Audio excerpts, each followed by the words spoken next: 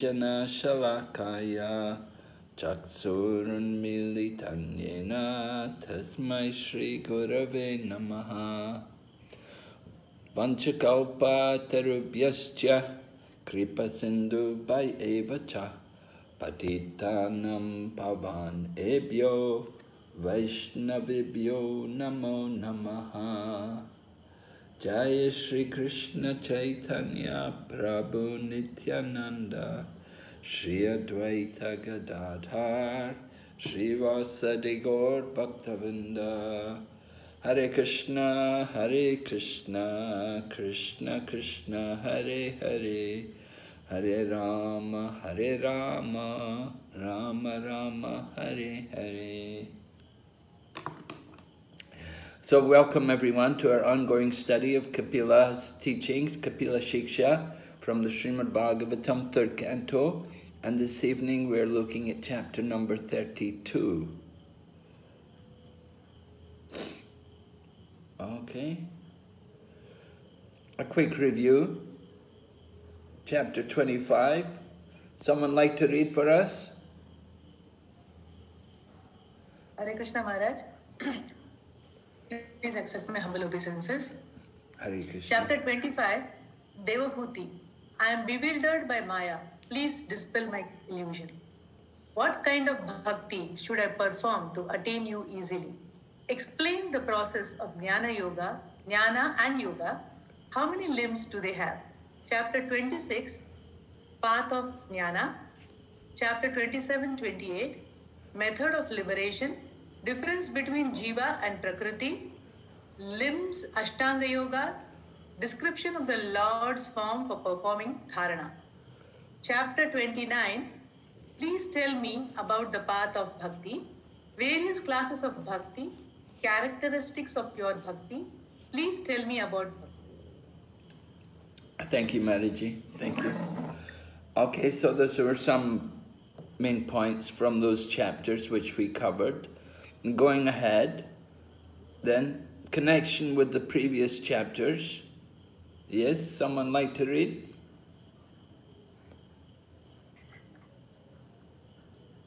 Hare Krishna. Yes, Hare Krishna.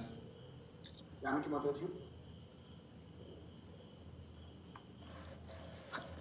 Hare Krishna, Janaki Mataji. Hare Krishna, Dandavat Pranams. Hare Krishna. Devahuti continued, my dear Lord, please also describe in detail, both for me and for people in general, the continual process of birth and death. For by hearing of such calamities, we may become detached from the activities of this material world. Please also describe eternal time, which is a representation of your form, and by whose influence people in general engage in the performance of pious activities. Srimad Bhagavatam 329 3-4. So you can see these questions have been covered in chapter 30 and 31. We were hearing about birth and death, the continual process of birth and death. And then we were also hearing about the influence of time in the course of that, which is a representation of Krishna. So this was the answer to Devahuti's question. So chapter 30, which was describing about birth and death, it was describing particularly a living entity in the mode of ignorance. And the symptoms are described here: uncontrolled senses, prone to lust, easily angered, often greedy, and prone to violence. So those things are there. This is all indications of tamagun, the dark mode of ignorance. And the result of that, you live in the mode of ignorance, you go to Yamaloka, you go to the planet of Yamaraj, and you have to suffer in hell. And these are some of from the information which is given there in the Srimad Bhagavatam. These illustrations have been presented to us to show us just what it's like there in hell. you can just imagine, it's just something really horrific, incredible. And you have to go through these kind of conditions as a result of our sinful activities. Some more of the hell which people have to endure due to our sins. So none of us want to be put through these kind of hells. We should be conscious of activities. So born as an animal, and then later as a human being, by the law of karma, we come up. From originally, we came down. We come down from the higher species. We come from the spiritual world. We fall into this material world. We come down to the human form of life, and then because we misuse the human form of life, we go into the lower species of life and suffer. And then we come back again to the human form. And so, okay, then chapter 31, we heard about the movements of the living entity. How the living entity is impregnated from the semen of the man into the womb of the woman, and there he suffers. Some fortunate souls become conscious in the seventh month of the pregnancy, and they may pray. Not all souls pray, but some souls who had that habit from their past, they may pray. And Srimad Bhagavatam, we heard how the soul is praying, right? What's the initial prayer? How does he pray? What does he want? What's his desire? Yes? Someone? Maharaj, they don't want to get suffer again and get entangled in the Maya. They want to come back to the Lord and serve Lord. Does he pray? Well, he's in the womb. What's his concern? Does he want to stay there, or does he want to come out? Suffering, Maharaj. He wants to immediately come out. Come out. He wants to come out. And initially his prayer is to come out. But then when time comes for the birth, then what happens? You don't want to come out, Maharaj. He wants to stay there. What happened? He is trying to come out. Maya takes care, Maharaj. Why he doesn't want to come out? Because he doesn't want to fall in the lap of Maya. Yes, he's more aware that he's going to suffer in the lap of Maya. The soul suffers in the womb. We heard about the prayers by the embryo, and then forgetfulness. After being born, then he forgets everything. We become completely enamored by the situation around us. We're thinking, this is my home, this is my mother, this is my father.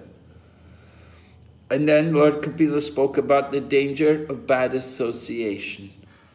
And we have to be all very conscious about association, how we associate with each other. It's very important. And then the chapter finished with Lord Kapila speaking about reclaiming our original nature as spiritual beings. Okay, so we're going on now to chapter 32, entanglement in fruitive activities. Someone can read? Hare Krishna, Maharaj. Having connection with the previous chapters, having explained the results of condemned sinful activities in chapters 30 and 31, now Kapila explains the results of prescribed activities with material desire. Living in his house, he enjoys the results of the various dharmas, kama, artha and dharma.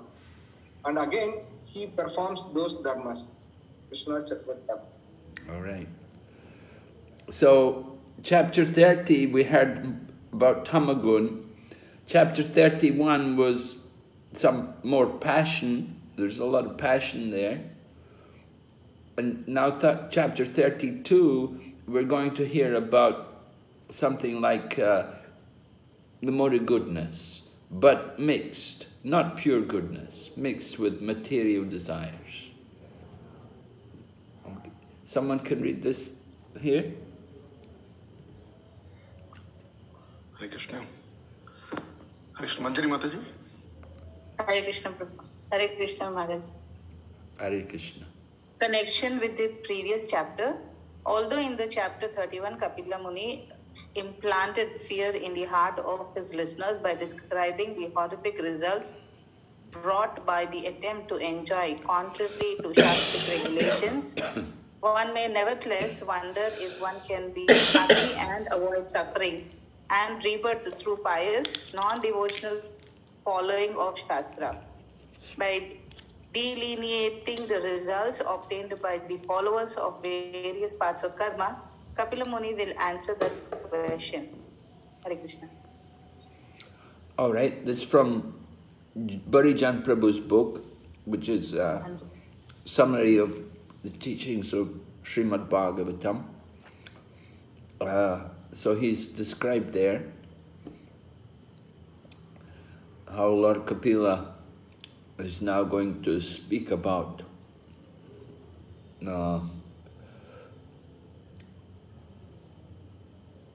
how to avoid suffering, but at the same time not devotee, non-devotional following of Shastra.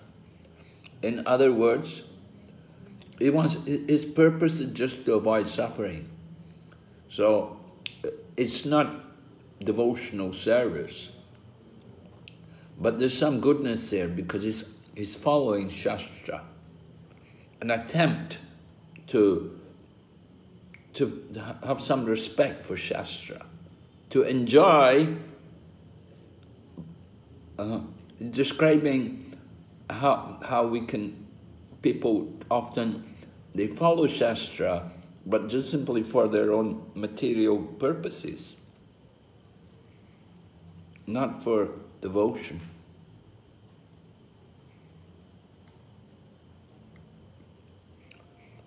So the chapter begins with a section on sakama karma. In other words, material desires. So they can reach the heavenly planets, they can go up to the heavenly planets, and then they fall back down. When their karma, when their punya is finished, they'll come back down. So the first 4 verses will be on that. And then text 5 to 7 will describe niskam karma, how the person can gradually advance towards the spiritual sky. Gradually. It's not going to be very quick, going to take time. It's a niskam karmi. Text 8 to 11. Worshippers of the Hiranyagarbha. Who knows? What's Hiranyagarbha? Who's that? Surya. Huh? Sun God. Well, Lord not Brahma here. Maharaj? Huh? Hare Krishna Maharaj, is he the Virat Rupa Maharaj? Not here. Surya also. So Sun God. Here, in this case, Hiranyagarbha is Garbhodakashayi Vishnu. Garbhodakashayi Vishnu. So the worshippers of the Hiranyagarbha, they reach Satyalok. Later, they may achieve liberation with Brahma at the end of his life. So it depends on Brahma. They have to wait for the end of the lifetime of Brahma. You can go all the way up to Satyaloka, and they'll wait there. They have to wait for Brahma's life to finish. And then, if Brahma's going back to Godhead, they may go with him. But Brahma is not always a pure devotee. And sometimes Brahma will enter into Mahavishnu and may take birth again. Okay, so then text 12 to 15. Without bhakti, no one can enter the spiritual sky. If we don't have any devotion, there's no way we're going to get into Vaikuntha.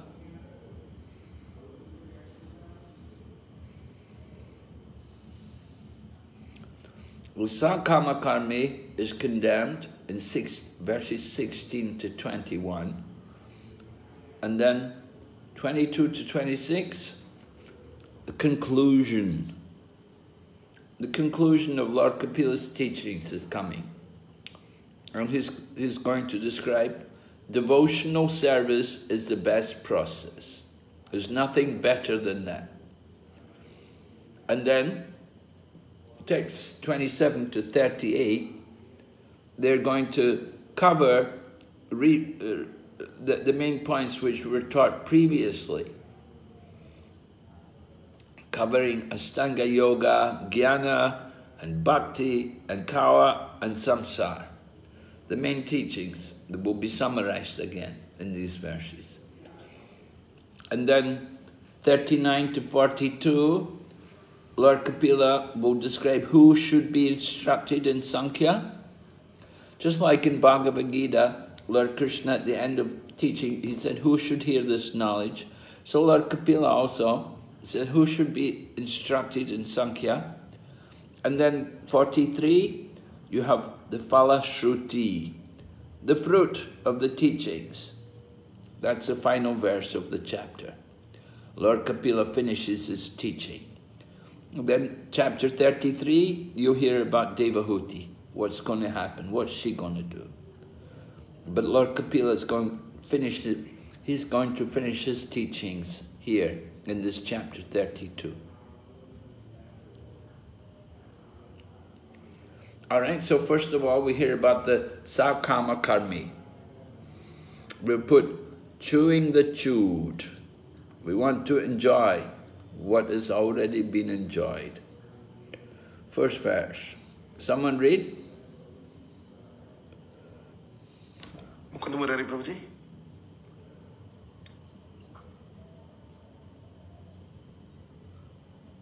Nandasutta Prabhuji. Yeah, Hare Krishna, Dandat Pranam Maharaj. Hare Krishna. The personality of Godhead said, the person who lives in the center of household life derives material benefits by performing religious rituals, and thereby he fulfills his desire for economic development and sense gratification. Again and again, he acts the same way. All right, so you can understand what kind of householder life this is. This is not Grihastha life. This is Grihamedi life, if you live like that.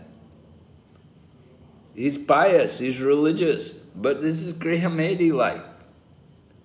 He lives in the center of householder life and gets material benefits. He does religious rituals, but for his own benefit. He desires economic development and sense gratification.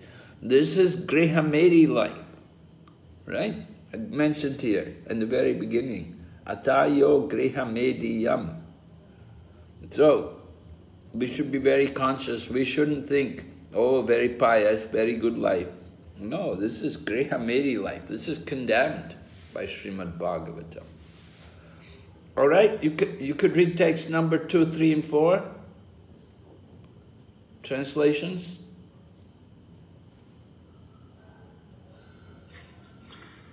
Such persons are ever bereft of devotional service due to being too attached to sense gratification. And therefore, although they perform various kinds of sacrifices and take great vows to satisfy the demigods and forefathers, they are not interested in Krishna consciousness, devotional service. Yes, go on.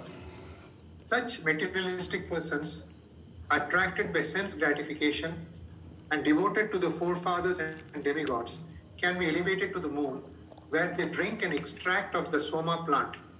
They again return to this planet. All the planets of the materialistic persons, including all the heavenly planets, such as the moon, are vanquished when the Supreme Personality of Godhead, Hari, goes to his bed of serpents, which is known as Ananta Shesha. Okay, thank you, Prabhu. So that was a description of Grihamedi life, the Sakama Karmi, how they, even they go to heavenly planets, they enjoy the Somaras and then they come back.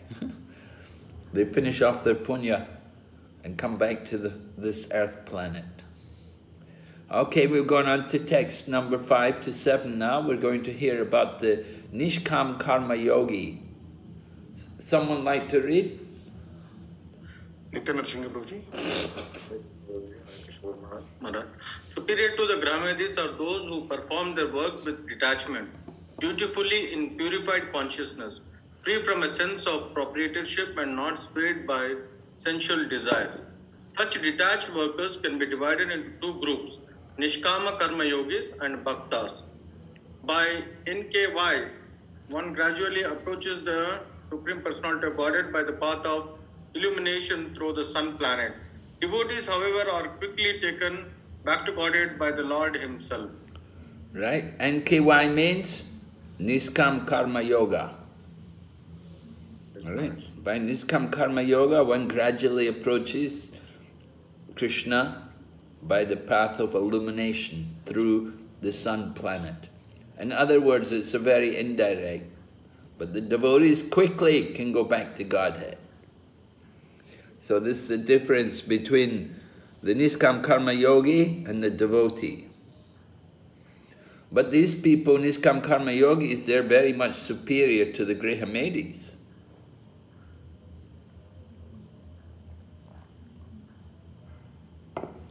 They're free. Maharaj, Nishkama means they don't have desire. Niskam, they don't desire. Right, you can see, perform their work with detachment, but they do their duty. Karma Yoga means to do your duty with detachment, actually. There should be detachment from the result, and perform your duty, but without attachment to the result.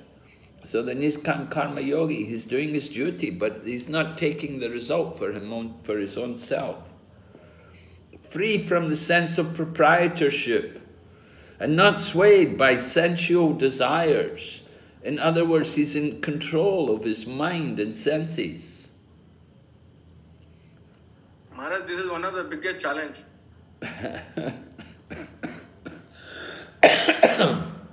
All right. Anyway, there's two groups of detached workers, two kinds of detached workers. We have the Niskam Karma Yogis and the Bhaktas. What's the difference?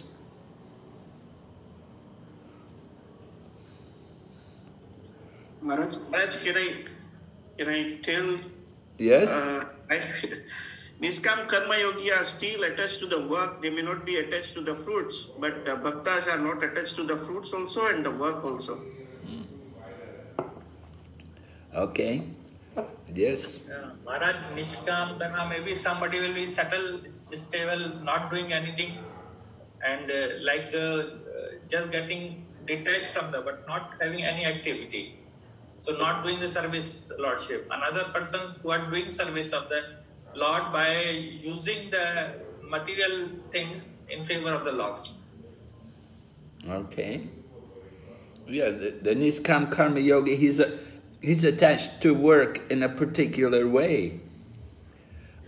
And they work and then they surrender the result. But a devotee, he surrenders first and then works. Attached, detached, attached. We can say that one as well. Yeah, okay. The Niskam Karma Yogi, he thinks, I'm giving this. But the devotee knows everything is Krishna's. Those who are actually devotees, they know everything is Krishna's. I have nothing to give to Krishna. It's all his. When we're giving donations, right, we should think like that. When you're giving to Krishna, you should think it's all Krishna's, not mine.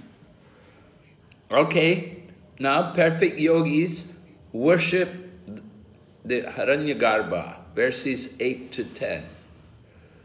Yes? Someone read?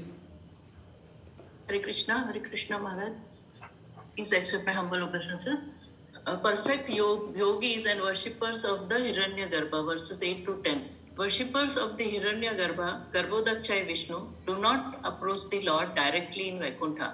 They remain in Brahmaloka until the final dissolution of the universe, and then may be transferred with Brahma to the spiritual sky. Perfected yogis also attain Brahmaloka and are unable to directly enter Vaikuntha or merge in the Brahma Jyoti. Since they remain in the material atmosphere, all these exalted souls risk taking birth again.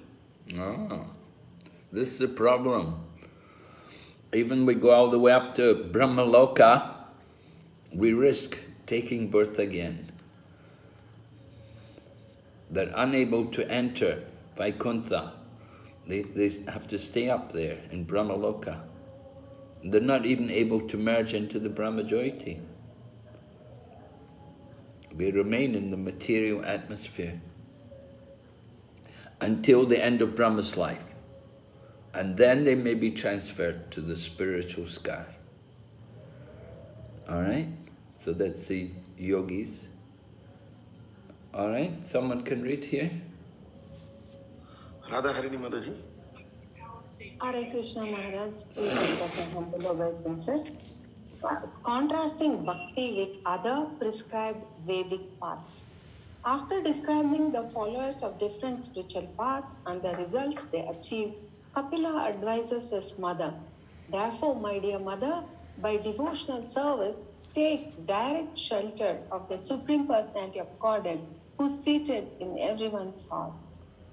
32, chapter text 11. All right. So Lord Kapila's conclusion is direct advice to his mother. Just take shelter, direct shelter. Why risk these other processes? Just take direct shelter of the Supreme Lord. But Lord Kapila describes who is seated in everyone's heart. So he's talking about the Super Soul, because meditation on the Super Soul. Hare Krishna Maharaj. Uh-huh. Maharaj, there is a devotee Nandasutta Prabhuji raised his hand for some question, Maharaj. Okay. Hare Krishna Maharaj. Maharaj, my question is, when I go through this class, I feel like I am a mixture of Grihamedi, Nishkama, Shakama, little bit of Bhakti. It seems to be like, theoretically, it seems to be everything is a mixture for me. How does the consciousness can be trained to practice Bhakti? I mean, even though we have read Bhagavatam, we have understanding theoretical, practically what is the way to get it done? Because when I'm seeing everything seems to be, I'm matching with every aspect of this, whatever we're reading now. The solution is you have to have proper sadhana. You have to have a regulated program of devotional service, beginning in the morning with hearing and chanting.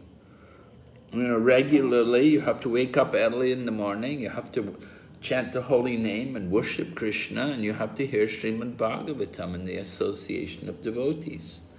And naturally, gradually, we will purify our consciousness. It's going to take some time, but gradually it will come about.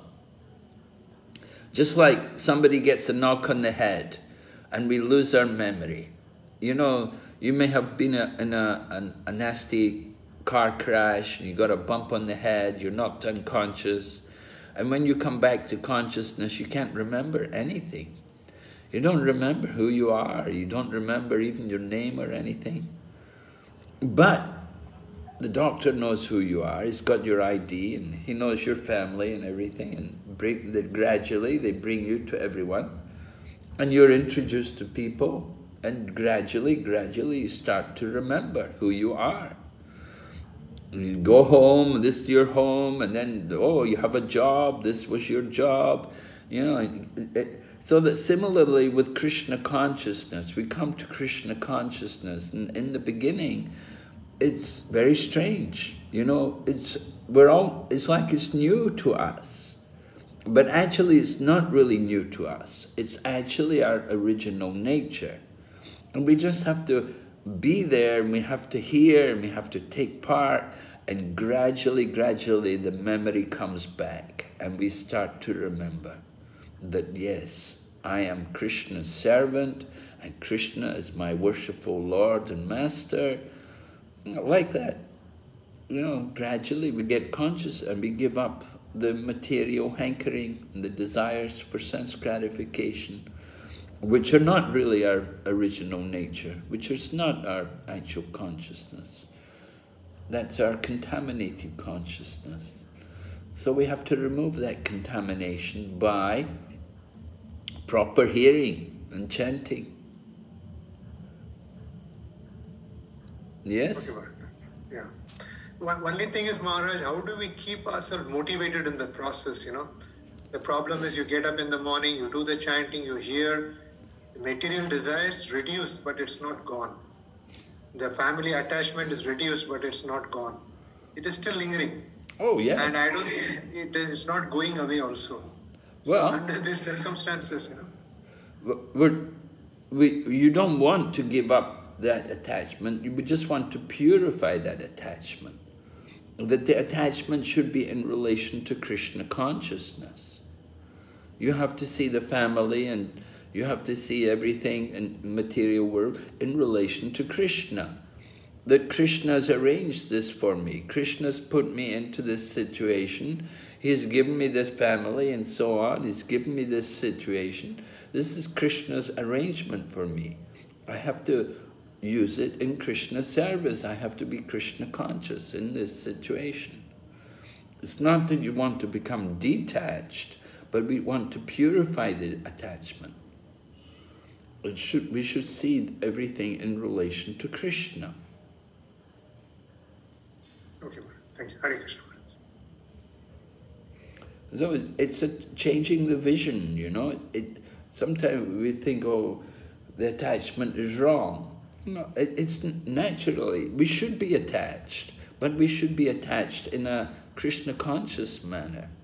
Prabhupada explains, devotee should not be neglectful.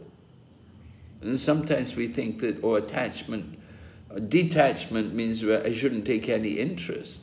But Prabhupada, he says, no, that's not the way. Devotees should not be neglectful. We should understand everything in relation to Krishna. That Krishna's put you into that situation, he's given you a family and everything. You have a duty there, and that's a duty to Krishna. Also, don't see it as something separate from Krishna. Okay? Okay, thank you, Maharaj. We'll go ahead here. Yes? Someone please read. Radheshwari Mataji. Hare Krishna Maharaj, please accept my humble obeisances. Transcendental loving relationship. Lord Kapila advised his mother that she did not need any indirect process. She was already situated in that direct process because the Supreme Lord had taken her as her son. Actually, she did not need any further instruction because she was already in the perfectional stage. Hare Krishna Maharaj. Thank you.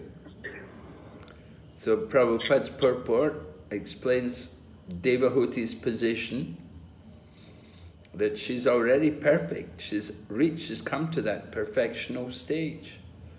So she's not going to go to any other process. She's only going to do the direct process. Direct process means Bhakti Yoga.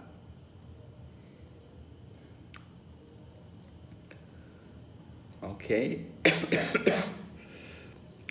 We have an excerpt here, because sometimes people think, it's all one, all the paths, you go back to Godhead and it's all one, everybody's a devotee. But go back to Godhead, even in Vaikuntha, there's a lot of difference. There's different positions there. So I want you to hear this section from Brihad Bhagavatamrita. It's from the second part of the Brihad Bhagavatamrita, first chapter, verses 10 to 22. Someone's going to read. Please listen. Wishing to hear of, 1. The result of great devotion to Lord Gopikanta, and 2. The Lord's pastime place above Vaikuntha, and not fully understanding them in in her heart. She asked Sri Pariksit, by performing auspicious duties, householders with material desires can achieve the 3 worlds, and persons who have renounced their homes can reach the 4 worlds beyond those. However, when their enjoyment ends, all these persons return to this mundane earth. Only a select few of those who have reached the planets of Maharloka and other higher planets become liberated with Lord Rama. Sanatana Goswami explains that the 3 worlds are Bhu, Bhuvaha, and Sva planets. Householders in those realms wish to enjoy the fruits of their work. Householders who have no material desires, by performing prescribed duties, may go to Maharloka or other higher planets, and when their hearts are pure, may become liberated. Persons who are not householders are Naishtika brahmacharis, vanaprasts, and sannyasis. The 4 realms they attain are Maharloka, Janaloka, Tapaloka, and Satyaloka. They who have material desires again take birth, but they who have no material desires and act only out of duty are liberated. Some persons, after enjoying on Archir-loka and other planets, gradually attain liberation. Renounced souls devoted to transcendental knowledge quickly attain liberation. The Lord's devotees who have material desires may enjoy by fulfilling those desires, and when they become fully purified, they also attain the Lord's abode. Devotees having no material desires at once attain the blissful spiritual realm of Vaikuntha, which is difficult even for liberated souls to attain. Pure devotees living in Vaikuntha enjoy forever in varied ways the happiness of directly serving Sri Krishna's lotus feet. In comparison, the nectar of liberation appears insignificant. Some of those devotees are situated in knowledge, Jnana Bhaktas. Some are pure devotees, Shuddha Bhaktas. Some are devotees situated in love, Prema Bhaktas. Some are devotees situated in great love, Prema Pura Bhaktas. And some are overwhelmed by love, Prematura Bhaktas. Sanatana Goswami explains that here 4.5 kinds of love are described, with the Jnana Bhaktas being the half. The devotion of Jnana Bhaktas is mixed with a desire for knowledge, not the pathetic liberation of the impersonalists, but the awareness of the glories of serving the Lord's lotus feet. Maharaj Bharat is an example of a Jnana Bhakta. The Sudha Bhaktas are devoted to the 9 processes of devotional service. Their devotion is not distracted by fruitive work, a desire for knowledge, or non-devotional renunciation. Maharaj Ambarish is an example of a Sudha Bhakta. The Prema Bhaktas want only to serve the Lord's lotus feet with love. Hanuman is an example of a Prema Bhakta. The Prema Para Bhaktas are the Lord's affectionate associates who, by the Lord's boundless mercy, are tied by the chains of affectionately gazing at the Lord with longings of love, friendship with the Lord, and close friendship where they joke with the Lord. The Pandavas are examples of Prema Para Bhaktas. The Prematura Bhaktas are always overwhelmed by the treasure of wonderful love. Uddhava and the Yadavas are examples of Prematura Bhaktas. Although Vaikuntha cannot be attained without love for the Lord, there are varying degrees of that love. Thus, the Prema Bhaktas are better than the Shuddha Bhaktas. The Prema Para Bhaktas are better than the Prema Bhaktas. and the prema tura bhaktas are better than the prema para bhaktas. Since the levels of these devotees vary, it seems unfitting the results they achieve be the same. Nonetheless, no one is considered better than anyone else in Vaikuntha. It follows that among devotees in Vaikuntha, there is equality, even to special Vaikuntha perfections, such as living near the Lord or attaining a form like his. A goal higher than Vaikuntha is unheard of. Each in his own part of Vaikuntha, each according to his own kind of love, and each attaining his own object of love. Everyone is happy. The devotees in their different mellows have all attained the highest happiness. I still wonder, however, what is the destination of they who are devoted to the Lord, who performs the Rasa Leela? My heart is not happy if others attain the same destination attained by loving devotees who chant the holy names and who, indifferent to all material goals, yearn to become Shivrata's maidservants. I cannot tolerate that others attain the same destination as Nanda and Yasoda and their associates. Okay. Were you able to absorb that?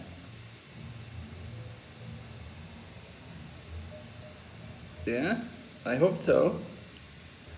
The section is there from Brihad Bhagavatamrita, describing all the different levels among devotees, even in Vaikuntha.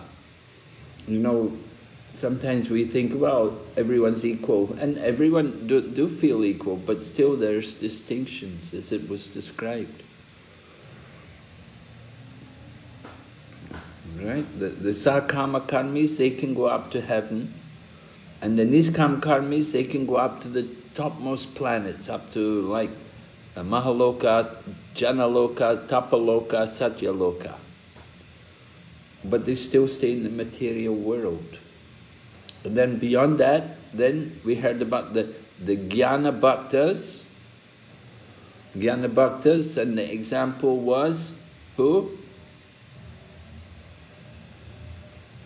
The example of a Jnana Bhakta? Hanuman. Lord Hanuman. No. Bharat. Bharat. Sanat Kumar. Huh? Sanat Kumar. No, Bharat. Bharat was the example. Bharat Maharaj, okay, yeah, Bharat Maharaj. Bharat Maharaj was the example given in Jnana Bhakta. No, that he had knowledge mixed with devotion. And then higher than Jnana Bhakta, we had the Shuddha Bhakta.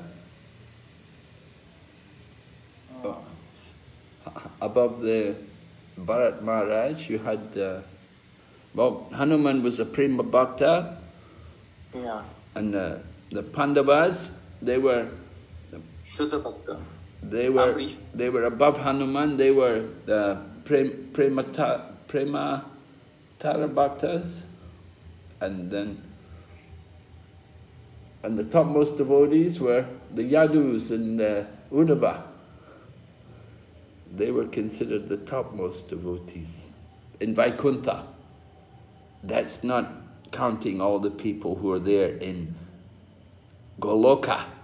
So that was why, you know, in the recording, the lady who was speaking, she was speaking as Uttara. Uttara is the mother of Parikshit. Parikshit is speaking this Brihad Bhagavatamrita to his mother, Uttara. Maharaj Parikshit is speaking before he leaves the body. And he was describing the essence of Srimad Bhagavatam to Uttara. So Uttara, Mother Uttara, said she could not tolerate to think people being equal to Nanda and Yashoda. Above Vaikuntha is Goloka. But the people in Vaikuntha, they're not so conscious of Goloka. Anyway, the point is, there's so many different levels, even in the spiritual world. So to say that all paths lead to the same goal is really not there. All right. Would someone like to read this one for me? Krishna Maharaj, the process of pleasing Krishna. Any language you should submit, and you should feel that I am worthless. My Guru Maharaj has given this chance to serve Krishna, to offer Krishna. My Lord, I am worthless. I have no capacity to serve you, but on the order of my Guru Maharaj, I am trying to serve you. Please do not take any offense. Accept whatever I can do. That's all. That is my request. That mantra is sufficient. Krishna says in Bhagavad Gita, you may be bhaktya prayaschati.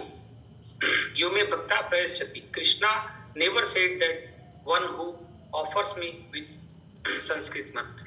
Keep reading. You may bhaktya prayaschati. Real thing is bhakti. Feeling. How to serve Krishna. How to please him. This is wanted. Not to see that you are a very good scholar in speaking in Sanskrit or English, or that is not. Always feel that I am worthless, but I have been, by the grace of my Guru Maharaj, I have been given the chance. So kindly accept whatever little service I can give. I am offensive, so kindly excuse me. In this way, be humble, meek, and offer your feeling, and Krishna will be satisfied. Room conversation, April 12, 75 in Hyderabad. All right. So Prabhupada is describing the process of pleasing Krishna.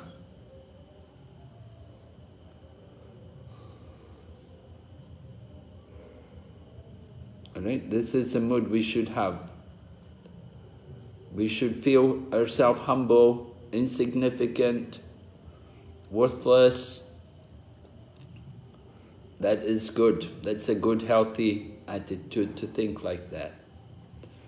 Whatever we can do, it's the mercy of my spiritual master. So that is the proper mood. We give the credit to the spiritual teacher.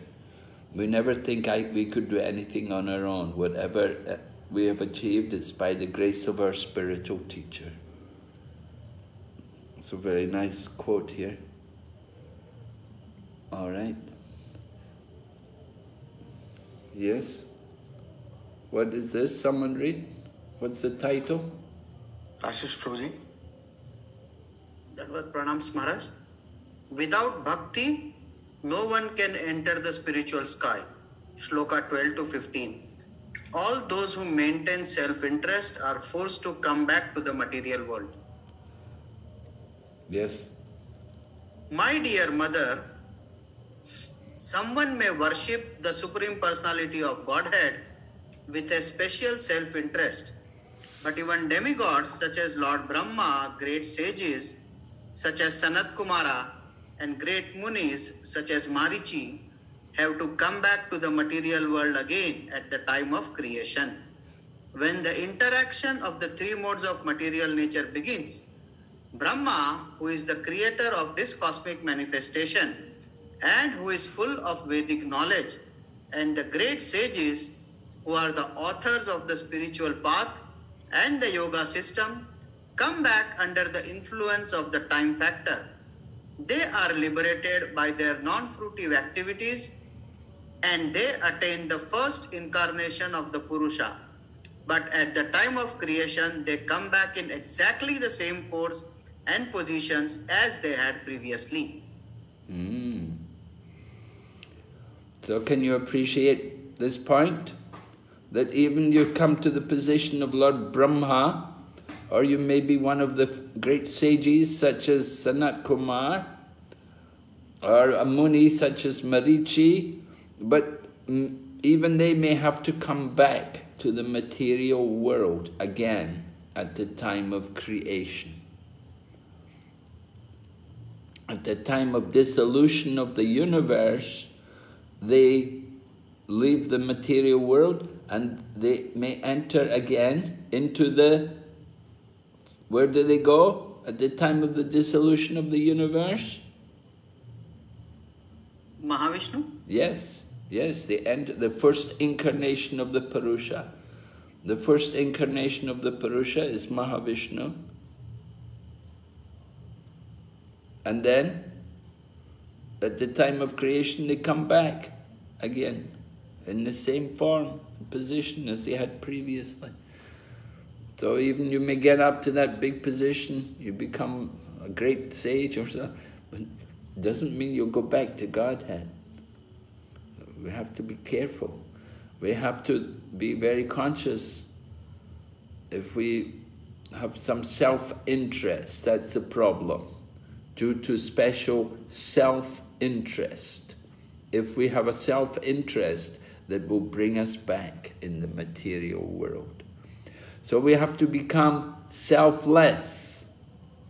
That's it.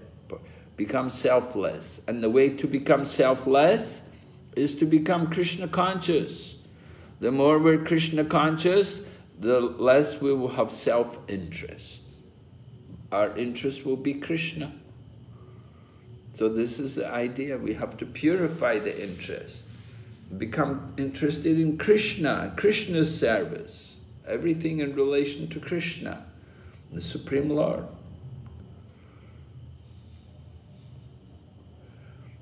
Vishwanath Chakravarti Thakur's commentary. Someone can read? Maharaj? Yes? Dandatmana Maharaj. I believe Rashesh Prabhuji has a question. Oh, okay. Dandavat Pranams Maharaj. Maharaj, the text that we read just now and the verse number 8. So in verse number 8, it says that, Brahma gets liberated after his lifetime and he goes to the spiritual world. And here in this verse, we read that Brahma and sages like Marichi, they come back to the material world. They may come back. It doesn't say that it said they can't, they may come back. Someone may come back. The great sages have to come back, Maharaj. Have to come. Yeah, if they have a self-interest, they have to come back. If they have a self-interest, then they have to come back. That's the point.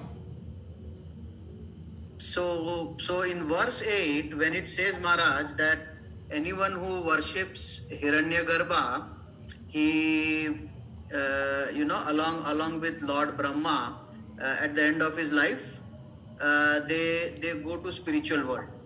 Yes. Yeah. Yes. And then now, if Brahma himself has to come back to the material world again, then how is it that those people will go to? You have to understand. It's saying that there's a standard. If they're going to into the spiritual world, they cannot have self-interest. If they keep a self-interest, then they have to come back. But if they don't have any self-interest, if they've completely taken shelter of the Lord, then they will go to the spiritual world. So it's like that. They have to become selfless, no self-interest. But if they maintain the self-interest, even if they're Lord Brahma or one of the 4 Kumaras, then they will not get into the spiritual world. They will come back in the material world. Maharaj, how to the example of Sanat Kumara is given here. They are like founders of the Kumar Sampradaya. And even if they have to come back to the material world, how to correlate to this, Well, Brahma's the Adi Guru in our Sampradaya. Right. So they're in every universe. They've got 4 Kumaras. They've got Brahma, just as Brahma is there in every universe. The 4 Kumaras are also there. It's not just because you're Lord Brahma or one of the 4 Kumaras that they all go back to Godhead. They have to become without self-interest. They can be liberated back to Godhead. So it's not because you get Godhead, but we have to be worthy to go back to Godhead. We have to give up our self-interest. No selfish desires.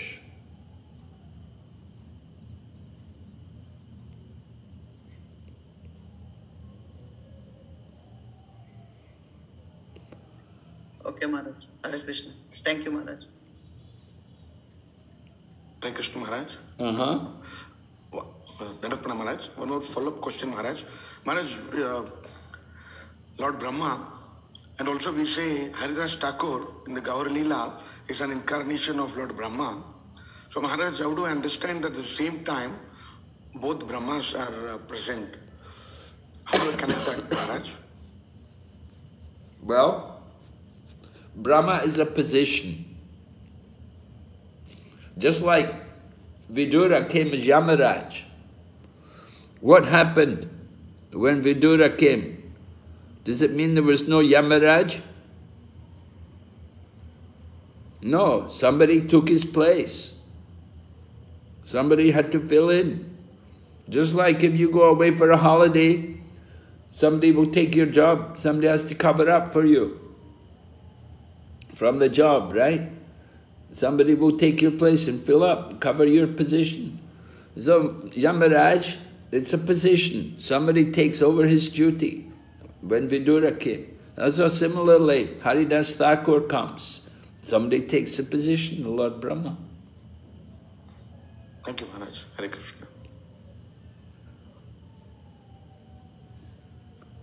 Yes? Any more questions?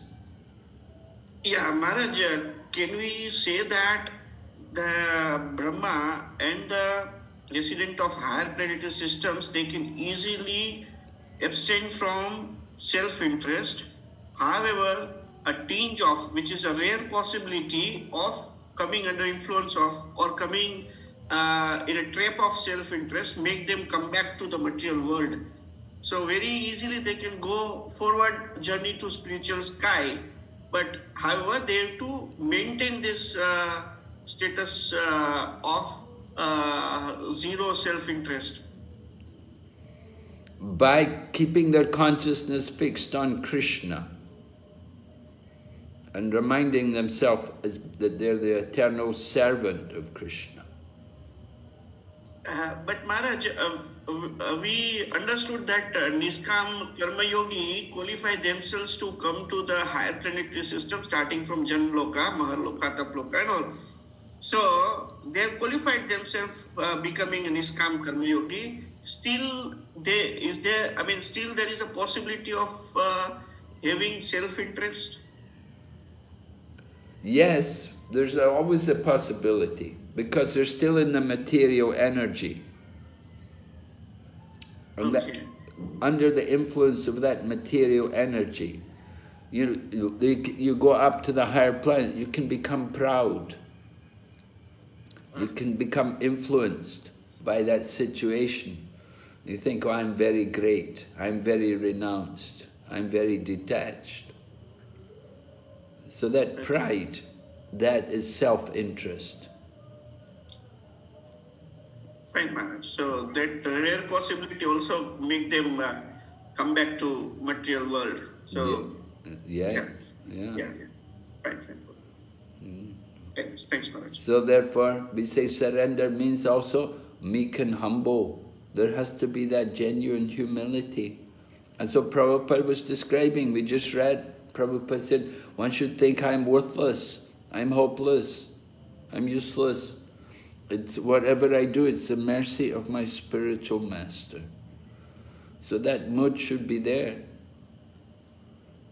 The genuine mood of just being selfless, not having any thought of one's own position or one's own achievement, but simply offering everything for the pleasure of Guru and Krishna. So Maharaj, can we say that it is going to higher planetary system is again a kind of, we are entering to the more dangerous area where it is difficult to tackle the self-ego, a kind of... Well, we do say that the more you make advancement, the more you take responsibility, then the more dangerous it is. Right? The more you take on responsibility, then the higher you... And Prabhupada even told the story, right? Punar Mushtika Baba. Yeah. Right? Again become a mouse. So you have to be very careful. Yeah.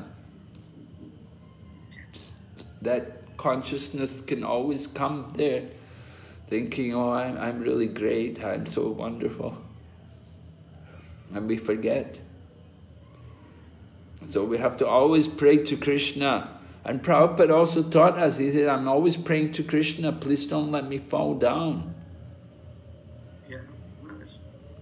So like even at our insignificant, although we have no big position, but still we pray to Krishna, don't let me fall back into the material life. Don't let me go back. And one devotee asked Prabhupada, he said, Prabhupada, sometimes when I'm chanting, I remember what I was doing before I became a devotee. And Prabhupada said, yes, Krishna's telling you, if you ever give up Krishna consciousness, you have to go back to that hellish life again.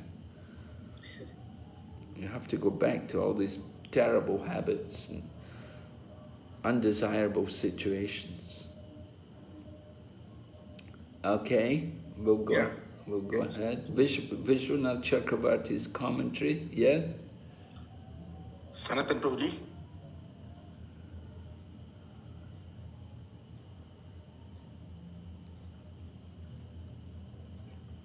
Sankarshan Prabhuji. Yeah, Prabhuji. Vishwanath Chakravarti Thakur's commentary, verses 12 to 15. In the Gita, the Lord says, Mam eva prapadyante maya netam tarantite. Those who surrender to me cross over my maya. Bhagavad Gita 4.11. From this it is understood that even Brahma does not get liberation if he does not have bhakti. Right, that's the point. If he doesn't have bhakti, he doesn't get liberation. Right? If he has self-interest, it means he's lacking in his bhakti. Yeah. But he should get liberated. If he's a pure devotee, he'll get liberated. Yeah. Go ahead. Yeah. What has been described here are Brahma, sages, yogis, jnanis and kumaras who are devoid of bhakti in some particular universe. The Brahmas and sages of all other universes have bhakti and thus attain liberation in prema bhakti with dasya and other relationships according to their degree of bhakti. Okay, so according to their degree of bhakti. So that's why I was reading, I had that reading from the Brihad Bhagavatamrita to highlight that there are so many different degrees of bhakti, even in the spiritual world.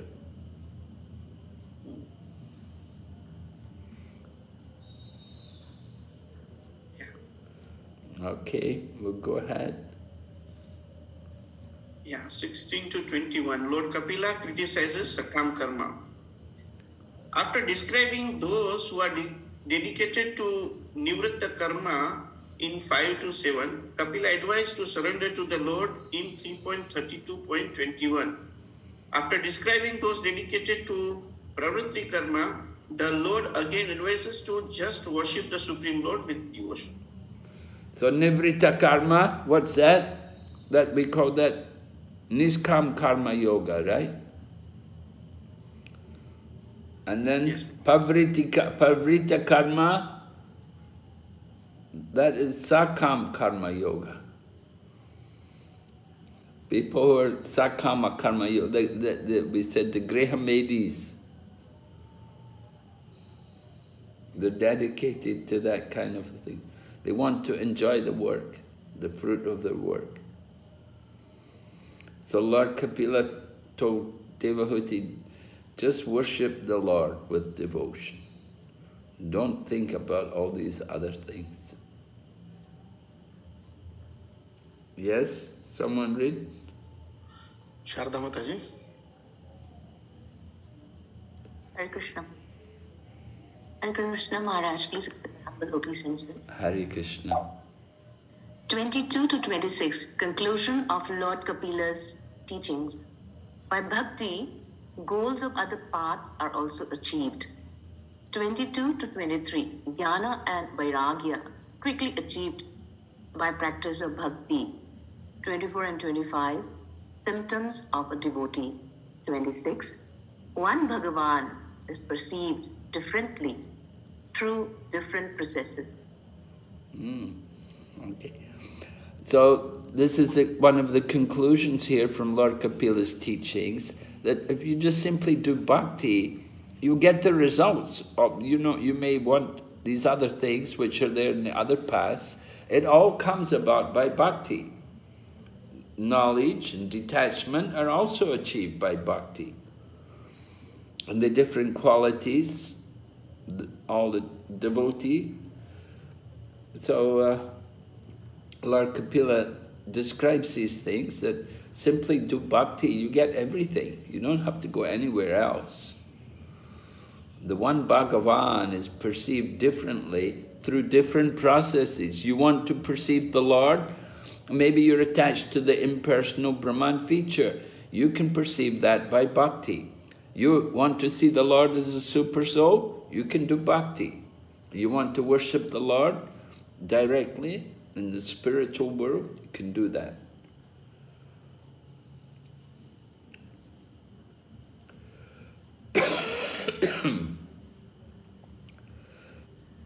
Conclusion of Lord Kapila's teachings. My dear mother, I therefore advise that you take shelter of the Supreme Personality of Godhead, for his lotus feet are worth worshipping. Accept this with all devotion and love, for thus you can be situated in transcendental devotional service. Lord Kapila is telling his mother, just simply take shelter of the Supreme Lord. And then, of course, here's a very similar verse to what we know from the first canto, second chapter. Vasudevi Bhagavati Bhakti Yoga Prayojita Jnana Yat Asuvairagyam Jnanam Yat Brahma Darshanam. Little difference. We know Vasudevi Bhagavati Bhakti Yoga Prayojita Jnana Yati Asuvairagyam Jnanam Chayada Haitukam. It's the same message, the same teaching. It's repeated, just a little change in the words.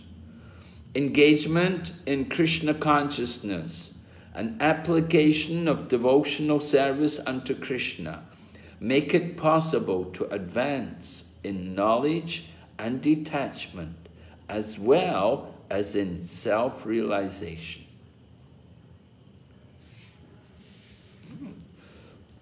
You want knowledge, you want to be detached, just simply practice Krishna consciousness and it will all come. Everything's there. All right? Someone read, please, text 24. Kampriya Mataji. Hare Krishna, please accept my humble obeisances. Text 24. The exalted devotee's mind becomes equiposed in sensory activities, and he is transcendental to that which is agreeable and not agreeable. Okay, which is the exalted devotee become equipoised. Agreeable, not agreeable. Another is transcendental. So something we like, we don't like, doesn't worry about it. If you're transcendentally situated, you can put up with anything. Wherever you go, some place very hot, some place very cold, some place very rich and opulent, some places very poor and simple. Doesn't matter. If a devotee is properly situated, transcendental, you can do anything. Prabhupada gives the example, he said, devotee is just like the machine which the farmer has for threshing wheat. Wherever you put it, it will do the same activity. It's not going to change. That machine, the machine only does that one thing. I was just speaking to a devotee today in Russia. He's over in Far East Russia. And I asked him, I said, how is it there today? he said, oh yeah, it's snowing as usual. It's April, it's snowing. I said, but he said, we went out on Sankirtan. We had Sankirtan, we distributed books. This is devotee's life. Even though it's snowing and so cold and windy, very cold wind, but still devotees are going out on Sankirtan, distribute books. Even and then of course Russia, we know the situation, political atmosphere not very favorable, but still the devotees they're doing their duty, they're doing their service. What's agreeable, we say, oh no, we can't go out and distribute, but it's too cold. But no, they don't think like that. They go, okay, that's our duty, do it. They're so transcendental, they don't consider. Okay, go ahead, read 25. Because of his transcendental intelligence, the pure devotee is reposed in his vision and sees himself to be uncontaminated by matter. He does not see anything as superior or inferior, and he feels himself elevated to the transcendental platform of being equal in qualities with the Supreme Person. Ah, yes. Now, by engaging in Krishna conscious activities, by practice of devotional service, we should also develop the qualities of Krishna.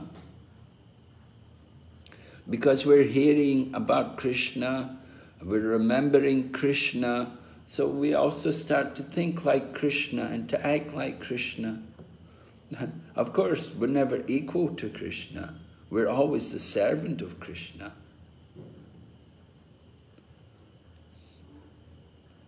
Okay? He does not see anything as superior or inferior, and he feels himself elevated to the superior and inferior, that's on the bodily platform. But transcendentally, he sees everything in relation to Krishna. 26. The personality of Godhead alone is complete transcendental knowledge, but according to the different processes of understanding, he appears differently, either as impersonal Brahman, as Paramatma, as the Supreme Personality of Godhead, or as the Purusha Avatar. Ah, yes. So different people will worship Krishna in different ways. Someone worship him as the impersonal Brahman. The yogis, the Gyanis, they worship the impersonal Brahman. The yogis meditate on the Paramatma. And the devotees will worship the personality of Godhead, or they may have their own particular avatar. Somebody's a devotee of Lord Nrsimha, someone's a devotee of Lord Varaha, someone's a Ram Bhakta, like that. Different avatars. Or even you could be a devotee of Lord Narayan.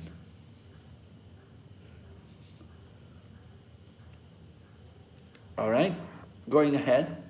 Verses 27 to 36. Describing the summary of Lord Kapila's teachings on chapters 25 to 29, first of all. Attaining Bhagavan realization is the ultimate goal of all Vedic paths. Bhagavan realization, right? That's the full realization. One who has Bhagavan realization, then he also realizes the Brahman and Paramatma. We give the example, just like if you have $100, you also have $50, you also have $10. It's all included within the $100. So one who realizes Bhagavan, he knows the other features of the Lord also. It's all included. Chapters 20 to 24, we heard about Devahuti and Kadama, and then we heard about the appearance of Lord Kapila. That was, you had the beginning, you had Swayambhuva Manu bring Devahuti to be married to Kadama, and then they were married, and then they went traveling. After they did some austerities, then they went traveling, and they had their sense enjoyment, and then they had the children, and then Kadama left home. with the appearance of Lord Kapila, then Kardama left home. He renounced everything.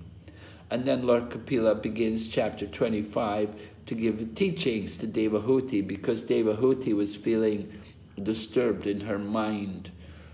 Naturally, she'd lost her husband, so it's a big change for her. Although she was a very enlightened woman, but still, it was a change.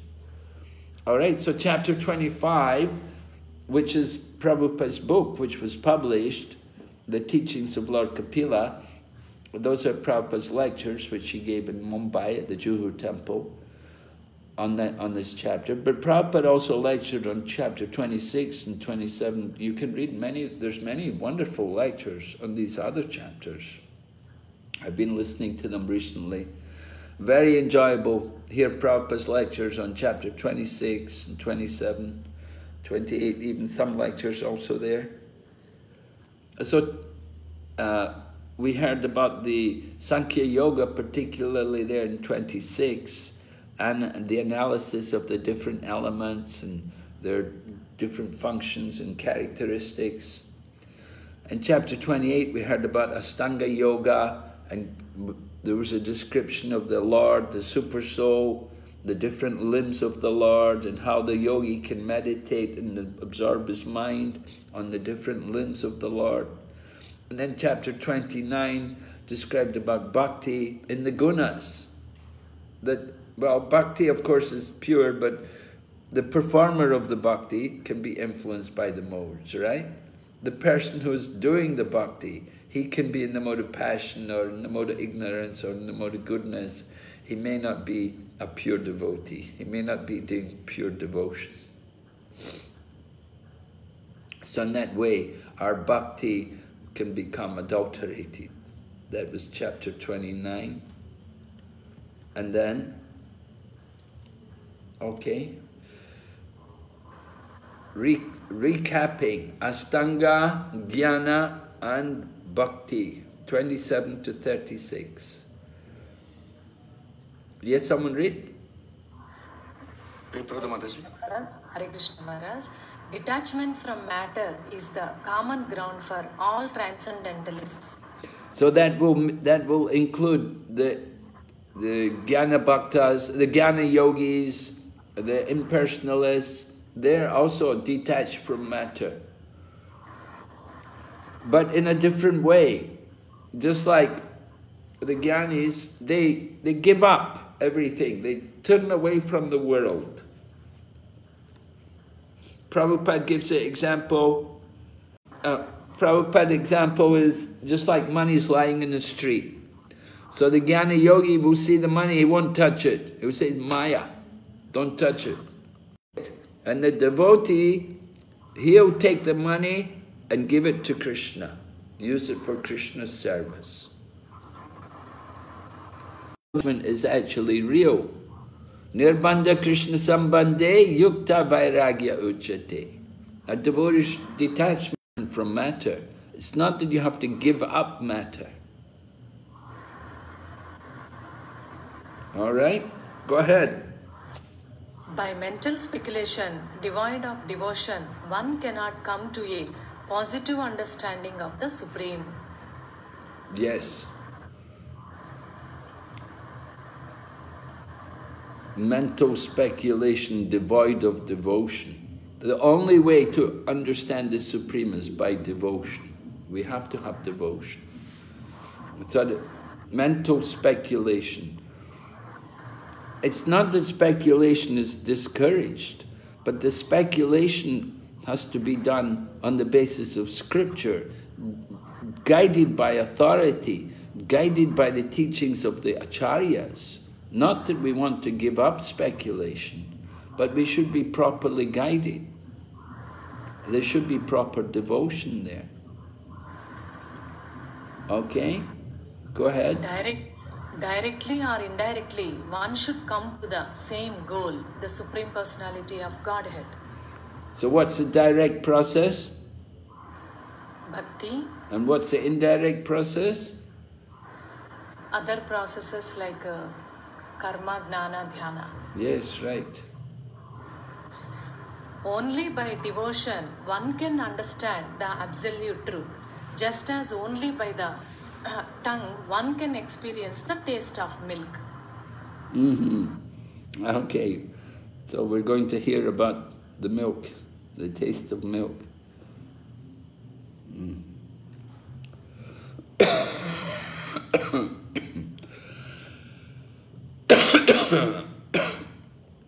Okay. Go ahead. Gyan. 27 to 31 Jnana. 27 Detachment from matter is the common ground for all transcendentalists. 28 to 30 Lord is the source of everything. 31 Thus I have explained to you about Jnana, realization of Brahman, by which one understands the truth about Prakriti and Purusha. Lord Kapila said, I've explained to you about these things. Prakriti and Purush, we've heard about this in course in Bhagavad Gita, but it's also been explained here by Lord Kapila in the course of his teachings. Gyan, Brahman, and the truth about Prakriti and Purush. Okay, various paths. Ultimately, all lead to realize Bhagavan. Right? So all the different paths, you can see the Krishna's in the center. And so we have Bhakti, we have Prem, we have Yoga, Veda, Yagna, Varna, Ashram, Jnana, Yoga, Tapa.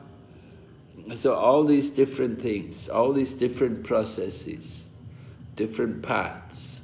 But the ultimate goal is to come to Krishna. Follow the Varna, you should come to Krishna. Your ashrams, also the perfection of our ashram, is to make us Krishna conscious. Gyan, we know from the Bhagavad Gita, Bahunam Gyanmanamante Gyanavam Mam Prapadyante Vasudev Sarvamiti Samahatma Sadhu. The goal of yoga is to surrender, the goal of jnana rather, is to surrender to Krishna. And yoga, yoginam api sarvesham madgaten antaratmanam. Of all yogis, the topmost yogi is the one who always thinks of me within himself and engages in my transcendental loving service. And then tapa, bhoktaram yagna tapasham, sarva loka mahesh. Krishna says in Bhagavad Gita, he is the purpose of all austerities and penances. Bhakti, prema, Veda, by all the Vedas, aham Veda. Krishna said, by all the Vedas I am to be known. I am the author, I am the compiler of the Vedas. Yagna, Yagnartat karmanan yatra loko yam karma bandhana tadatam karma konteya mukta sangha samacharam. So work done as a sacrifice to Vishnu has to be performed. Otherwise that work binds one to the material world. And Bhoktaram Yagna Tapasyam, Krishna said also, that the purpose of all yagna and tapasyas is for him, for his pleasure. So in this way, everything is meant to realize Krishna, Bhagavan, all the different paths. It's all meant to bring us to Krishna. And this is described, we already had this verse in the 2nd chapter, very early on, in the Srimad Bhagavatam. This is a nice verse. Someone can read this verse for us? Hare Krishna, Bhagavatam Maharaj. In the revealed scriptures, the ultimate object of knowledge is Sri Krishna, the personality of Godhead. The purpose of performing sacrifice is to please Him. Yoga is for realizing Him. All fruity activities are ultimately rewarded by Him only. He is supreme knowledge, and all serve austerities are performed to know him. Religious is karma. He is rendering loving service and he is the supreme goal of life. SB 1.2.28 to 29. Krishna is the prayojana. What does prayojana mean? Final goal. There. Uddeshya, final goal. Benefit. Endeavor. No. Prayojana is final goal. Prayojana.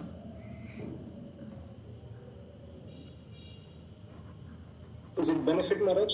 What is the prayojana? Ultimate goal, Prabhu. Yeah, what is the ultimate goal? To achieve Krishna Prema. To achieve Krishna. That could be impersonalism. You want to merge? Krishna Prema. To achieve Krishna Prema. Yes. You have to think Krishna Prem, right? Prem Panarto Mahan. The goal of life is to develop love of God. Love of God, yes. Alright, so there's Sambandha, there's Abhidaya, and then there's Prayojana. And so the goal is to get this Prayojana, love of God. That's important. We want to develop that love. In order to develop that love, we have to have that greed, we have to have that intense desire to achieve it. We want something very badly. Okay.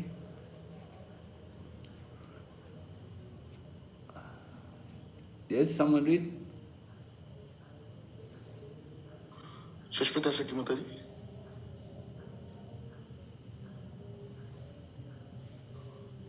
Hare Krishna. Vasudeva Paravekta Krishna. Hare Krishna, Prabhu. Go ahead, Mataji, keep reading. Yeah. Hare Krishna. Krishna is the Prayojana. Vasudeva No. Go ahead, yeah. Vasudeva Paraveda, Vasudeva Paraveda, Vasudeva Parayoga, Vasudeva Parakriya, Vasudeva Paramyanam, Vasudeva Paramdapa, Vasudeva Parodharmo, Vasudeva Paragatihi. Vasudeva is the purport of the Vedas. Vasudeva is the object of all sacrifices. Yoga, Varnashrama, knowledge and austerities are all dependent on Vasudeva. Bhakti is dependent on Vasudeva. Prema and liberation are dependent on Vasudeva. Prema and liberation are also dependent on Vasudeva. We want to get prema, we depend on Krishna, we depend on Vasudeva to get that prema.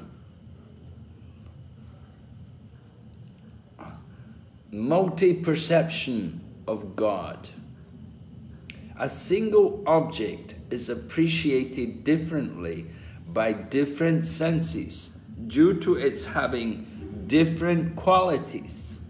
Similarly, the Supreme Personality of Godhead is one, but according to different scriptural injunctions, he appears to be different. Krishna is one, but according to different, he appears. We do see that. This is sometimes it's bewildering for people, how Krishna is described in different ways, in different scriptures, different places. So it's described here, a single object may be perceived differently by different senses. Just like you perceive milk by the nose, it has a particular smell. And by the eyes, you can see the milk, it looks a particular, it's only when you actually taste it that you know this is milk. But different senses, certainly our ear, our skin, we're not going to perceive the milk the way the tongue will perceive the milk. The different senses perceive the milk in different ways. That's very obvious. And so the same way, the Supreme Lord is perceived in different ways. By the eye, milk is perceived to be white. By the tongue, it is perceived as sweet. By touch, it is cool. By the nose, it is perceived as fragrant. By the ear, it is defined as milk. One by one, each perceivable quality is perceived by its particular sense and not by other senses.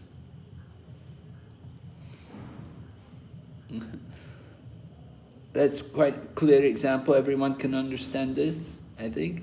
It is realized as a possessor of a certain quality by that particular sense, and not as milk itself, but it is perceived by the king of senses, the mind, as something possessing all the qualities. Similarly, one portion of the Lord is perceived by karma, sward. One portion of the Lord is perceived by Gyan, as Atma or Brahman. But Bhagavan, the object of praying, who includes all the other forms and who gives all results, is realized by Bhakti. Here you can see the different realizations.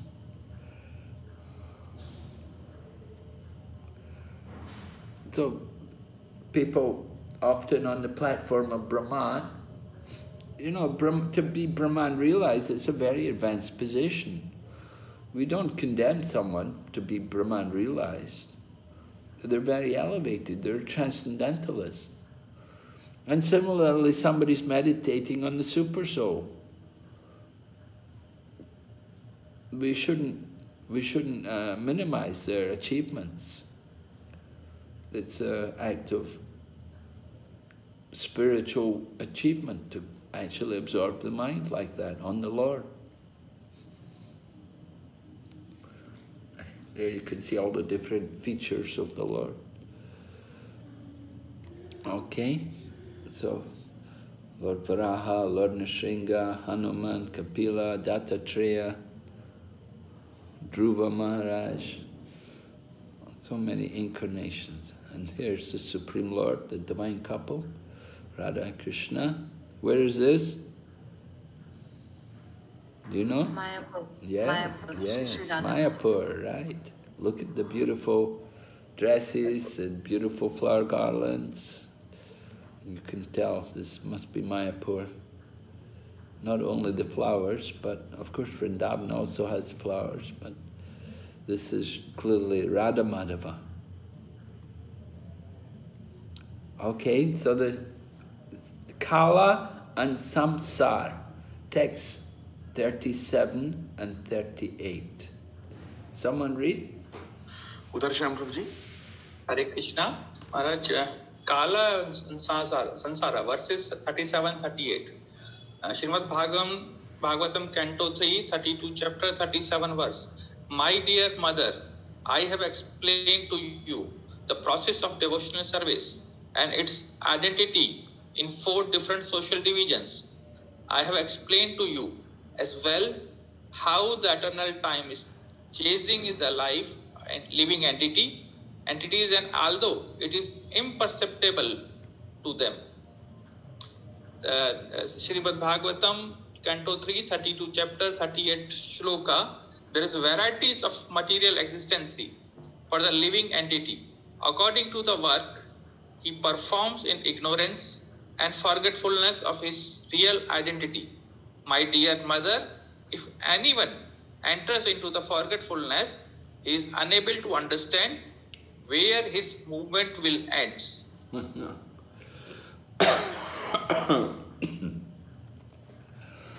Kapila, Lord Kapila is warning his mother, warning all of us. If we enter into that forgetfulness, ignorance or forgetfulness of his real identity, then he said we'll never know where the movements were. In other words, we'll stay in the wheel of samsara. We'll take birth again and again. So That's the material world. Lord Kapila has explained about eternal time. He's chasing the living entity. We don't see it chasing us. He said it's imperceptible to us, but it's chasing us. The wheel of time. We're trying to stop time. We're all trying to live as long as we can. We don't want to leave the world. But the wheel of time is closing in on us. Every moment, we're coming nearer and nearer to leaving this world. But we're trying to hold on. We're saying, get back, go away. Time is coming closer. We're trying to keep it away. It keeps chasing us. It doesn't let go. We don't notice. We pretend we don't perceive it. But it's there. Every day we can see the effects of time, the deterioration.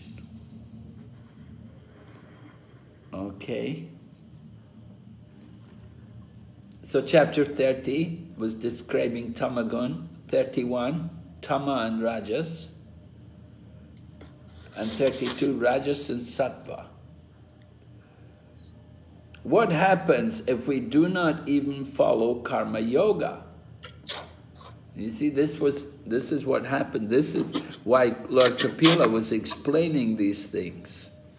If we don't even follow karma yoga, then we're in the modes of nature. We're in this tamas and rajas. So, chapter 33 will describe Devahuti's bhakti. We'll hear about that. Who is eligible to receive these instructions? Verses 39 to 42. Yes, someone read? Hare Krishna Maharaj. Danda Pranam. Who is eligible to receive these instructions? Verses 39 to 42. 39. Lord Kapila continued. This instruction is not meant for the envious, for the agnostics, or for persons who are unclean in their behavior, nor is it for hypocrites or for persons who are proud of material possessions. Hypocrites, right? People who are hypocrites. Means they say one thing, they do another. Or people who are proud of their material possessions. There's nothing wrong with having material possessions, but don't be proud about it. And unclean in their behavior. We have to be, of course, we're practicing Brahminical culture. We want to be clean, very clean. Agnostic. Don't believe anything. Envious. That's very bad quality. Lord Krishna also said to Arjuna, because you're not envious, I'm explaining this knowledge to you. Okay, go ahead. Text 40. Text 40. It is not to be instructed to persons who are too greedy and too attached to family life, not to persons who are non-devotees and who are envious of the devotees and of the personality of Godhead. So not to be instructed to persons who are too greedy or too attached to family life. Of course, there has to be some attachment, but it shouldn't be excessive, you know. Some people get so attached to their family life. We're so attached that everything is just the family. So we have to see the family also. It's a duty, it's a service to Krishna, and see their family in relation to Krishna. So this process is not for non-devotees, that's obvious, you have to be a devotee. And if someone's envious of the devotees, then it's also a problem. Okay, go ahead. Text 41.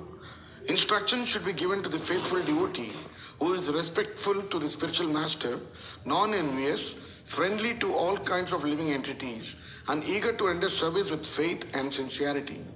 Yes. So some of the important qualities that they should have. So the first two verses describing what they shouldn't have, now it's describing what they should be. Should be faithful devotees, respectful to the teacher, non-envious, friendly to all living entities. Very nice. And eager to render service with faith and sincerity. Very nice. Text 42. This instruction should be imparted by the spiritual master to persons who have taken the Supreme Personality of Godhead to be more dear than anything, who are not envious of anyone, who are perfectly cleansed and who have developed detachment for that which is outside the purview of Krishna consciousness. Detachment from that which is outside the purview of Krishna consciousness. We're not interested in anything which is outside of Krishna consciousness. We're just interested in Krishna, Krishna consciousness. That's the main thing. So it's very nice.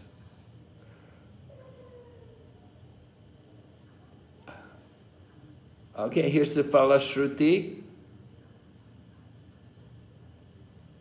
Yes, go ahead, Prabhu. Hare Krishna. Falashruti. Anyone who once meditates upon me with faith and affection, who hears and chants about me, surely goes back home, back to Godhead. Thank you. So this is very nice. We meditate upon Lord Kapila, faith and affection, hear and chant. We've been hearing about him for a few weeks now. We've been hearing from Lord Kapila, we've been hearing his teachings. So we hope we can also go back home, back to Godhead. All right, are there any questions? Maharaj, there is one hand raised by Sudhanidhi Prabhu. Yes. Hare Krishna Maharaj.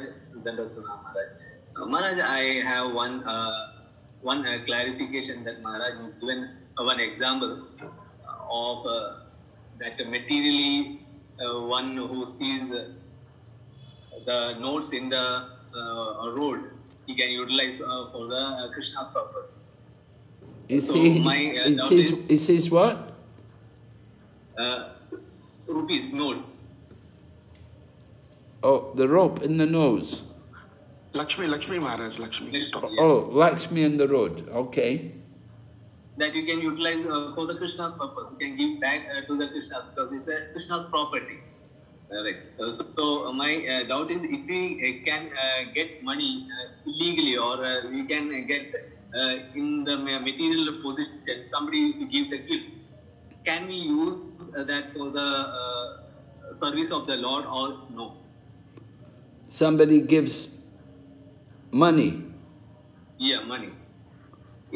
In the material position as a gift or as a like a commission or something like that. If we get that money, can we utilize for the devotional service or we can give to the temple or it is we'll get the karma for that? And the money is coming by some illegal means or something? Yes, Maharaj. Well, but we are not, we are like a commission or like a gift. We are getting gift other than the salary. That can we utilize for the Krishna purpose or for a devotional purpose? Yeah, you could give that. You can give that money to Krishna. We can utilize it, right, Maharaj? Yes, you could give it to Krishna. Yeah. Okay, thank you, Maharaj. Yeah, you want to sometimes like that. People often come. They give money to Krishna, they give money to the temple, it's unsolicited. They just come, they want to give something for the service of Krishna.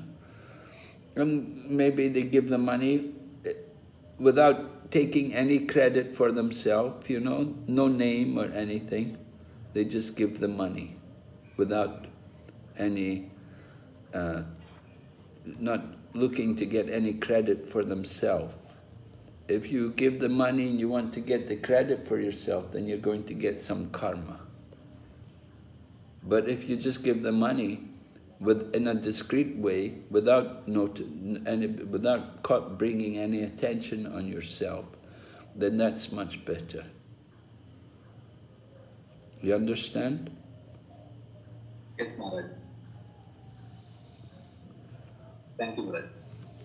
Hare Krishna Maharaj, can I ask the question? Yes. Please accept my humble obeisances, Maharaj.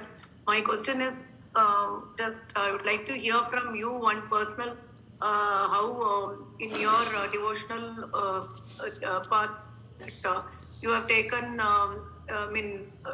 you have carefully how you have avoided the complacency and at the same time taken measured risk in the mission of Srila Prabhupada. How did I do it? You avoided complacency and taken measured risk in spreading the movement. Yes, certainly. When I reflect on it, sometimes I also think I took a lot of risks. I did take quite a few risks. I didn't really think I was taking risks at the time. I was pretty confident at the time. But as I look back on it, I realize I did take risks. And Please share with us, Maharaj. Well, you have to be very, very convinced that you really want to do this service, that you really feel that there's a need for this service, you want to do something. You want to really go out there and make an effort to actually try to achieve something on behalf of Krishna, that you feel there's really a need. Just like, going to countries like, different places where I went in the Far East, and, I would go to places where we didn't have a center. And I would go sometimes alone. And it's not a good idea to be on your own. But sometimes I would be on my own because people who I was with, they would leave. They would go away. They'd say, forget it, I'm not going to stay here. They just go, I'd be left alone. So, you have to be convinced that ultimately Krishna has some plan, and you really have to have a strong desire that you want to be there. You feel that this is what I want to do. I want to be in this place. I really want to help to get Krishna consciousness established here. You have to be willing to give. That we don't go there to take, but we go to give. And you go to a place where there's no devotees, there's no temple, and you're going to go there and preach. You have to really be ready to give.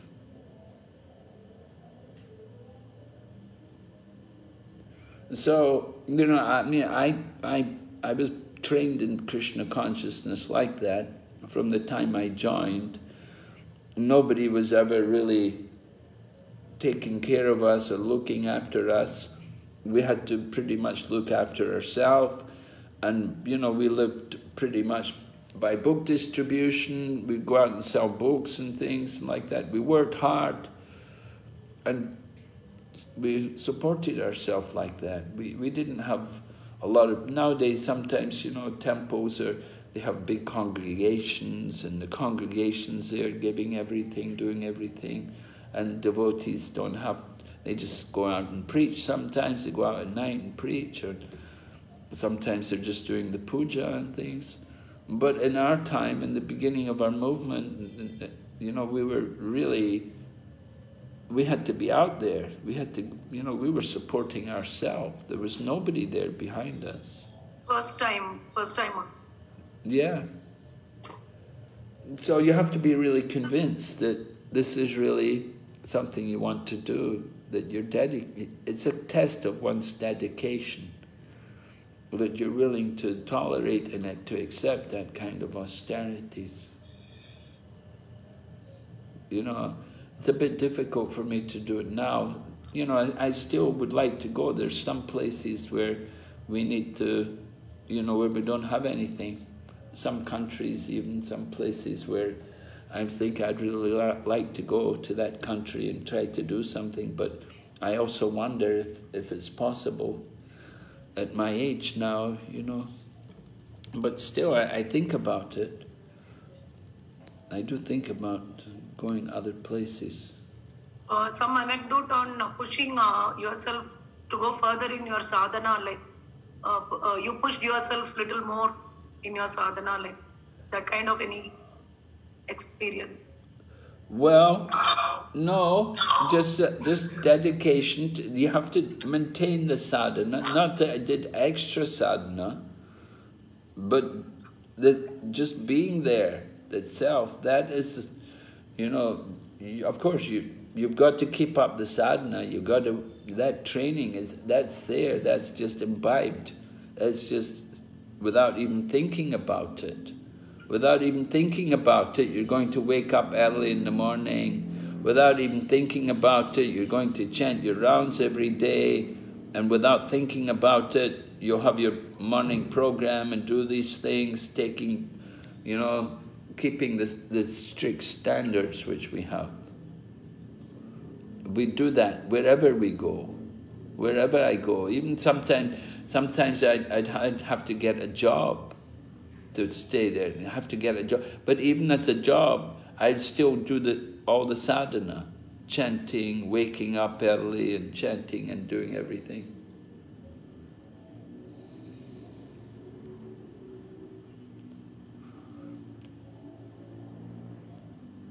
Thank you much. Okay.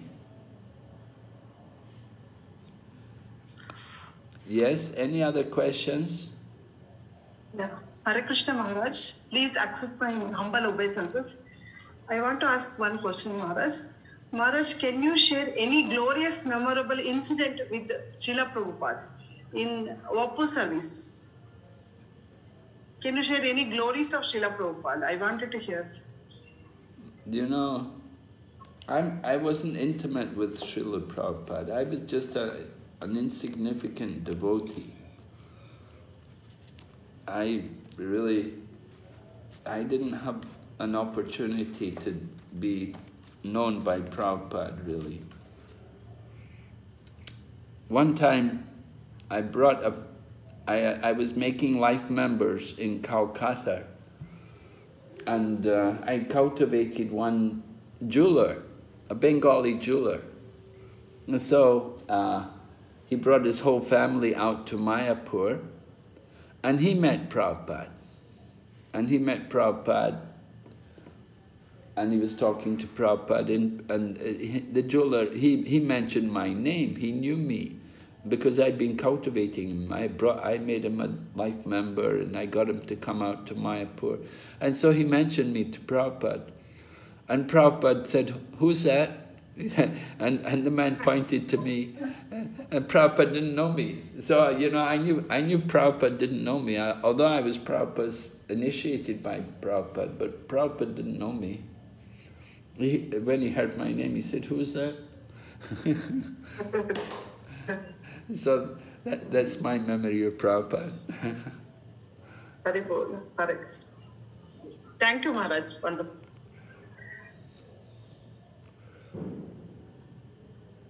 Yes? Okay, any other question? Okay. If there's no more questions, then we'll finish here tonight. And we'll meet again on Thursday. Right? And that will be the last class of the Kapila Shiksha. So if you have any final questions, you can ask them on Thursday night. It's not a big chapter. I think we'll finish quite early also on Thursday. Okay. Maharaj, one more question. Yeah. In our Ishta Goshti, like if suppose devotees come up with some issues. I'm sorry to interrupt. Ask questions only related to the class. Yes, Mataji. This is about Sadhu Sangha only. We are dealing with Sadhu Sangha, In all the chapters, he gave us a review, so I'm asking. I don't think it should be. What, Prabhu? Go ahead, Maharaji. Go ahead. Thank you, Maharaj. So this is regarding the Ishta Goshti of, the devotees meeting together. And then when some issues come, so how, are we as devotees, are we supposed to discuss the issues or go to Bhagavatam, read some scriptures, and then discuss the issue or problem? So what is actually Ishtagoshti? Like I have two different opinions that Ishtagoshti means we discuss only Prabhupada the purports, or can we also discuss their if they come up with some issues and then we take up Prabhupada purports and then relate it to it. So how is it to be done? Well, generally Ishtagoshti is just the discussion of scriptures. We read the scripture. Reading scripture and discussing scripture, discussing the philosophy. Now, if there are issues which have to be discussed, then that's another thing. You may call it Ishtagoshti, but in the strict sense, Ishtagoshti is more scriptural, based on scriptures. Now, if there's some issue in the temple you want to discuss with the temple authorities and something like that, so you have to have some kind of meeting. So that's not exactly Ishtagoshti. The Ishtagoshti, in the proper sense, was just sometimes read Prabhupada's letters, sometimes we'd read some maybe from Prabhupada Lilamrita also. Nowadays we have so many books about Prabhupada, these kind of things. That is more Ishtagoshti. But of course, if you have issues in the temple, then you have to bring them up. And it may be that you don't get another chance, except, so at the end of the Ishtagoshti, you can bring up something. What about this? Well, we're all here together. Can we discuss this? Are we always expected to connect the issue with the Prabhupada purports and then bring Prabhupada purports to that, light, throw light on Prabhupada purport related to the issue, something like that? Well, if you can, then that's very nice. Yes, that's ideal. That's very good if you can do that. Very good. Thank you very much. Okay. All right, so we'll stop here tonight. Thank you very much, and we'll see you on Thursday night. Srila Prabhupada ki jai. Yeah. Gaur Bhakti ki jai.